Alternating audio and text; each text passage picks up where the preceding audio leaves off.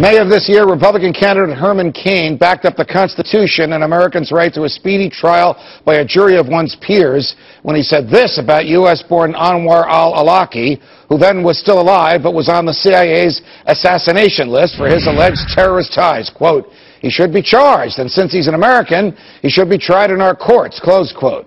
But other than Ron Paul and Gary Johnson, how many other Republican candidates for president would toe the same line, especially in the wake of Al-Awlaki's death at the hands of U.S. drones?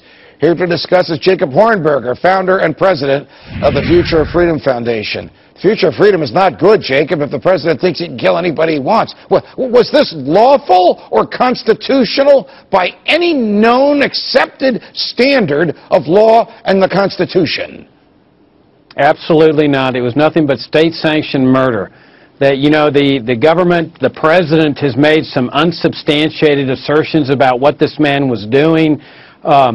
He's claiming that it was legal to assassinate this guy. But, Judge, as you well know, that's what a trial's all about. A trial determines what are the facts in the case. What has this man actually done? Has he exercised freedom of speech? Has he crossed the line into an area of illegality? That's what a jury determines. And then based on that determination, the judge decides whether it's proper to punish this guy under the law. Obama and his forces circumvent that entire process and just take the guy out, saying, we don't need no stinking trial, we're just going to kill him. You know, under the Constitution, the highest crime, the worst crime a person can commit is treason, providing aid and comfort to the enemy, in this case, arguably in wartime. But treason requires the testimony of two or more witnesses to the same overt act of treason. It's the only crime where the crime is defined and the proof needed to convict for the crime is defined in the Constitution. So how can a president who took an oath to uphold the Constitution thumb his nose at it and for the first time since the Civil War use the military to kill Americans outside of a judicial setting? Well, and the paramilitary, the CIA, which of course is the expert in assassination.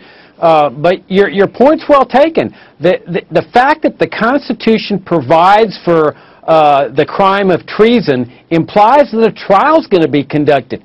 If you give the president the power to go out and assassinate somebody he suspects of committing treason, then what's the point of having it in the Constitution in the first place? We only have and then you've got the Fifth Amendment. We only have a few seconds left. Herman Cain, Ron Paul, Gary Johnson have condemned this. Are they out of step with the Republican base?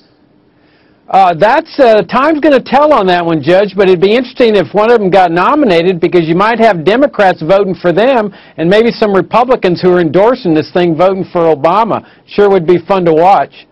How is it that we can let the president get away with something like this? Just a couple seconds, Jake. Do people not care when they hate the victim? Where are the protests, Judge? Where is the outrage? You only see it among a few liberals, but mostly in the libertarian movement.